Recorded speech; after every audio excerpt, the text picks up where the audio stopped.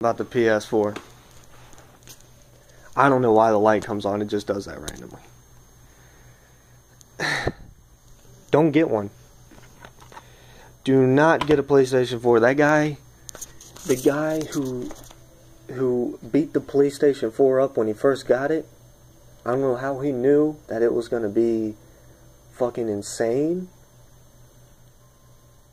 But yeah, it turned out that the PS4, all the games, man, I'm telling you, not worth it. Not fun. Most of them are challenging.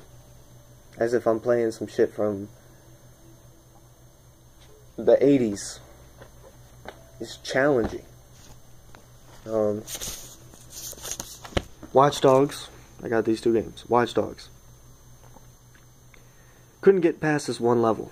Could never get past one level. Couldn't. Tried to, but I couldn't. I mean, I was running. In the game, I was fucking running.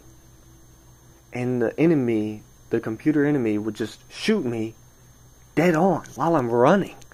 You can't hit a moving target like that easily. But they just shot me while I was fucking running. And if I hid behind cover, they would fucking pop out at different times, like one man against like 50 people. One man against 50 people. What is that, man? That's not fucking legit. Watch Dogs is pretty much what it is. It's just one dude against an army that never stops. Pretty much what it is. In third person. And then you got these sport games. NBA.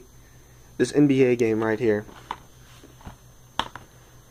I'm not gonna fucking lie, man.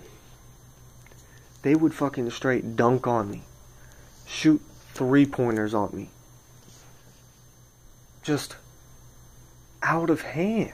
Out of hand, dude. It's a video game. It's supposed to be fun.